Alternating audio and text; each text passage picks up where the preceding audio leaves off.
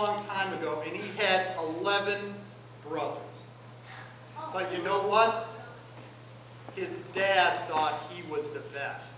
His dad really liked Joseph more than all his other brothers. And so he gave Joseph this coat with many, many different colors. How do you think that made his brothers feel? Yeah, that made them kind of mad. And then what happened is one night Joseph had a dream. And he dreamed he was out in the field that he was raising wheat. And they were all taking wheat and putting him in great big bundles. And in Joseph's dream, his bundle of wheat rose up in the air. And all of his brothers' bundles of wheat, they bowed down before him. Well, Joseph told his brothers that dream, and his brothers thought, he thinks that we're going to have to bow down to him. And do you think that made his brothers happy? No, they got even madder. And the next night, Joseph had another dream. He dreamed that there was a sun and a moon and 11 stars, and all of them were bowing down to Joseph. And he woke up in the morning and he told his brothers that dream. Did that make them any more happy? They got mad. They got really mad. So they took Joseph out on a hike. And they went way out in the country. And they took Joseph and they took his coat and they threw Joseph down in a well.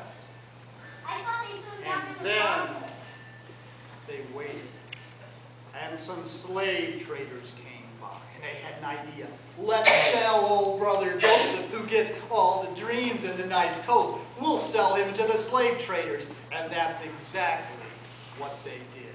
They sold their brother Joseph as a slave. How do you think Joseph felt? Yeah, he felt he didn't know what to do. He was a slave. What I would do is I would say, oh no, Whaley, Whaley, Whaley. That's what I'd say. But you know what Joseph said? Joseph said, I'm not going to give up hope. I've always got hope.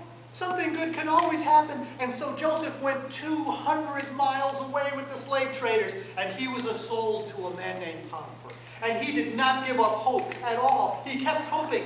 And when Potiphar wanted to do something, he'd do the best job he could. And he wanted him to do something else, and he did a better job. And soon, Potiphar had Joseph running his house. Joseph was doing everything for the house. He was making the decisions, and Potiphar